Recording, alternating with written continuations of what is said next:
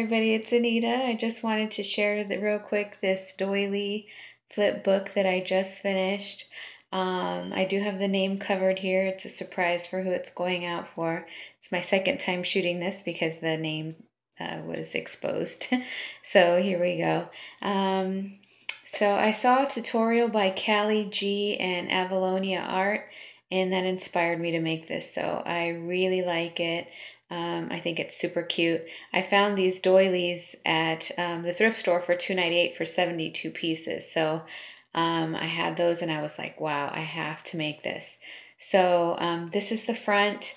I do have this paper clip flower just to kind of like keep it shut.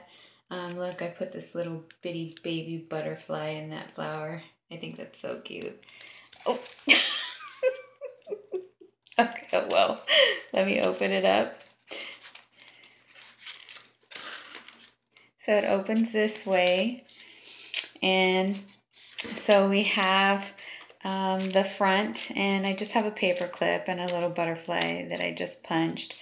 It says, "You look lovely today." I thought that was a good card for when you first open it. You know, it's kind of cute. And then I have some goodies over here, cards and doilies on this side. And then here I have some washi tape. Here I have some washi tape, and I just put these little hearts on some toothpicks to hold it down. And then it flips open this way. And so we have the cards here, and then I put some tags here.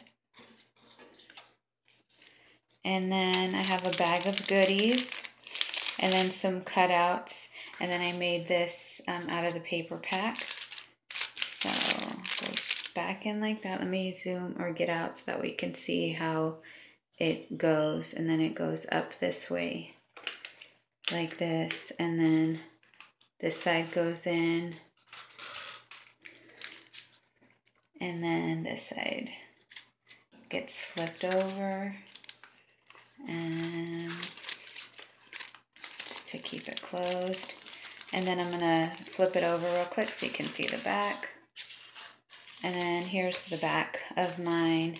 I have an envelope here, and then just like a little card inside there. So I'm hoping to get this out next week. I think it came out really cute. And so there you go.